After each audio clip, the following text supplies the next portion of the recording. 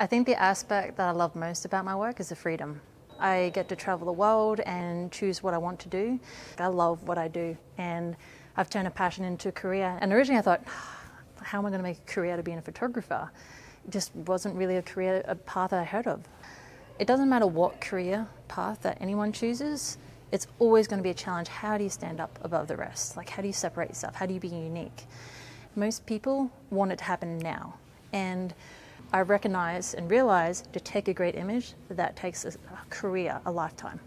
I've flown in a paraglider at 7,000 meters above the Karakoram range.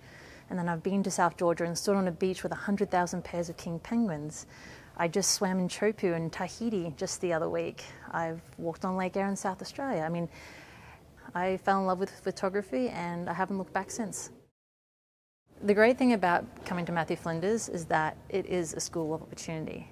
I had so much fun here. Like, I got to do so many extracurricular activities, whether it's sport, art, music. I remember being busy the whole time during high school.